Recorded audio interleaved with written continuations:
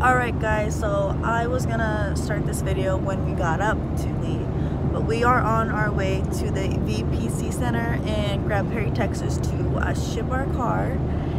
And we left at midnight and it is now 6 o'clock, so we've been on the road for 6 hours and we are a little past or just got to Abilene, Texas.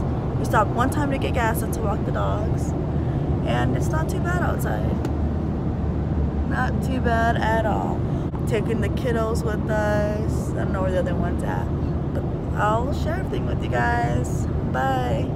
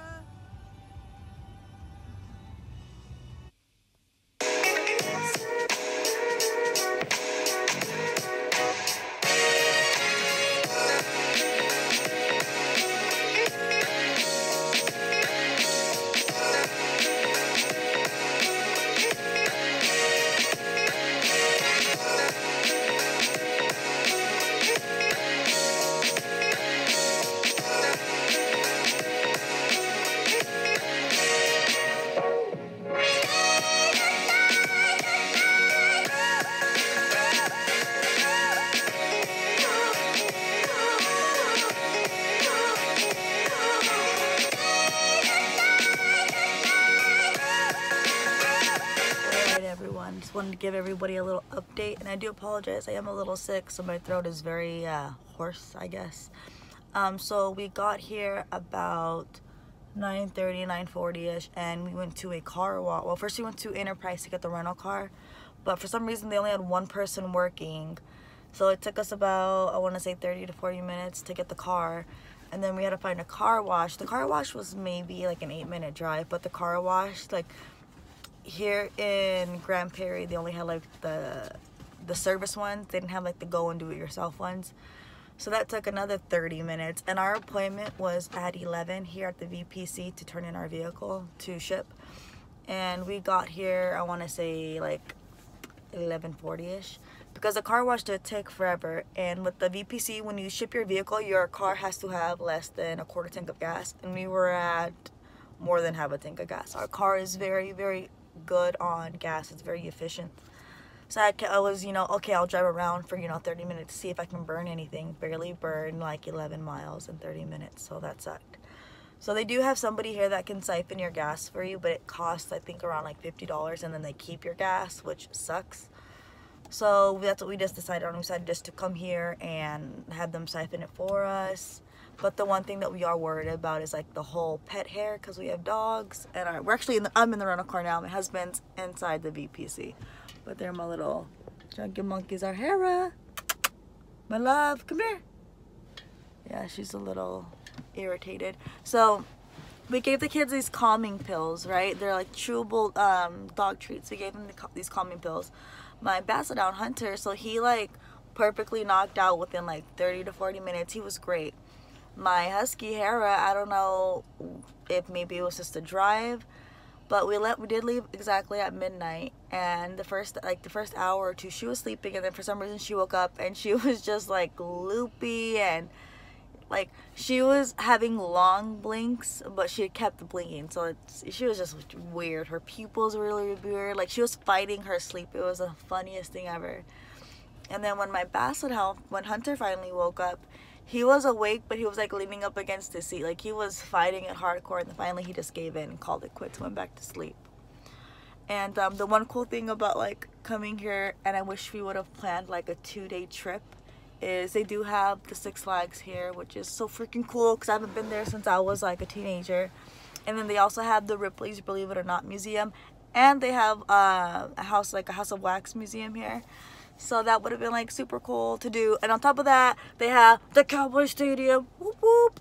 Yeah, we passed by the AT&T Stadium, and it is so freaking cool. But we don't have time. But who knows? Maybe my husband will be nice and let me drive by it. I was looking at like the Dallas Cowboys like pro shop, like the stadium shop, and they close at 6 p.m. So we'll see. Fingers crossed, everyone. But that should be exciting. Well, everyone, that's my little update. So let's get ready for the little drive back. I am gonna make sure we get food because I am starving. My husband did get like a little like, I got him like one of these, but that's not food. And then this is basically all we've had this whole drive. Plus we got like the little Mio energy drinks, or the energy put in our water.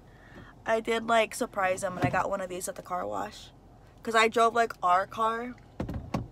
When we got the rental car, he drove the rental car, I drove our actual car. So I drove it to the car wash, he followed me in the rental car, and then I got it cleaned, and then I kind of like cleaned it again because they missed some spots. So that's where we're at. And then like the car they gave us, I'm gonna butcher the name, but like a Hyundai. I'm gonna say it's an Elantra. It's not bad, but it's not like my pick, but it's alright. So it is like about a 9.5 hour drive from El Paso, from Fort Bliss. And so we are staying at like the hotel on East Bliss, the Candlewood Suite. So it's like it was 9 hours and 38 minutes. So we're gonna take our time though.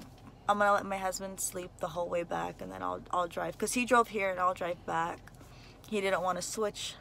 So that's what we're gonna do. But I'll keep you guys updated and posted, and I hope you guys enjoy my little footage and my pictures. And I would really, hopefully, fingers crossed, we go drive back by Ripley's Believe It or Not, because they have like these crazy statues outside. But I'll definitely try to see if I can find like pictures online so I can like show you guys where it's at. But it's so freaking cool. But I would highly recommend, so there's 2 VPCs, like vehicle processing centers, where you turn in your cars. There's one in San Diego and then the one here in Grand Prairie. So from Fort Bliss, like this was the closest one by like an hour and a half or 2 hours. So we came here, but it was definitely worth it. I honestly wish we would have like planned like a weekend. We could have came up on like Thursday, went to like the amusement parks and the museums, and that would have been cool. The one thing that I did see and I wish we would have stopped was on the way up here before we got to like Fort Worth. There was it was a haunted, like Phantom or Fort Phantom Hill. I'll have to look it up. But it was like a really cool, it was a ghost, like a ghost tour, and then they had a railroad museum. So I thought that would have been cool to do. I love museums, I love history, and I love learning about everything. That's just how I am. I like to learn new things all the time. So that would have been cool. Well, here's to the next update. Bye, you guys. Well, everyone, it is 2:45. We have been here a little over 3 hours at the Vehicle Processing Center, the VPC. We got here, and my husband originally got the car seen like super fast, and they of course told him the obvious, like there's too much gas in there. So he took it to a place that was like less than 5 miles away, got it siphoned, came back and waited and waited and waited, and finally he got looked at it again. They okayed it. Then he waited some more, and about, I would say like less than 2 minutes ago, a guy came out and they drove it to the warehouse right now. So that's where we're at.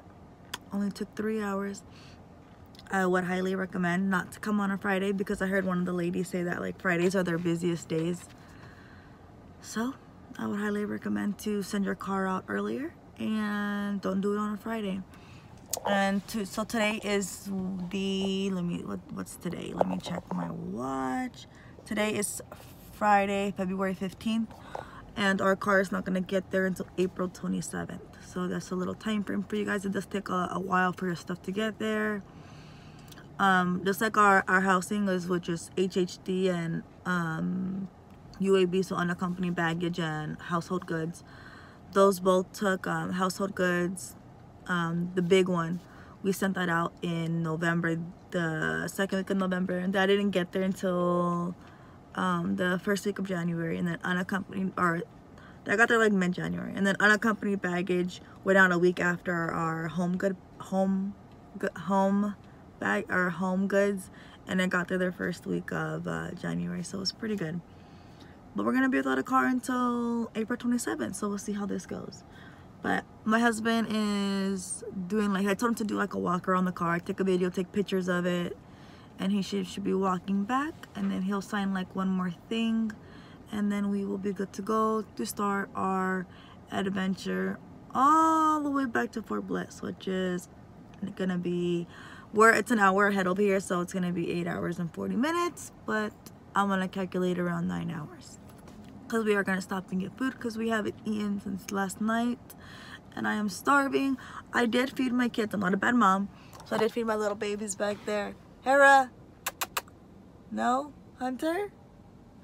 Okay, well, they're being sassy. Gave them food and water. I walked them, but that is it. I'll have some more pics and videos, so stay tuned. Thank you guys all for watching. Bye.